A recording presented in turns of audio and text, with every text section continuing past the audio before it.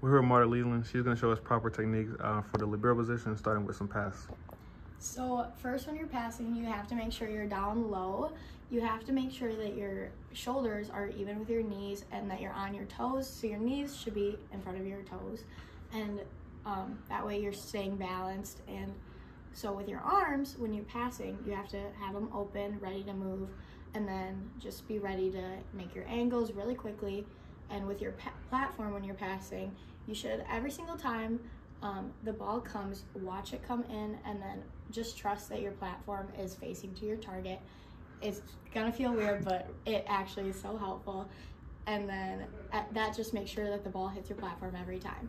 And then when you're digging, it's a little bit different. You wanna make sure that you're really low and really explosive so that you, whichever way you need to go, just push off really strong, and then you'll be there, and still try and watch it follow in, and then it'll be high up to the target. Just trust your platform, it should work out every time.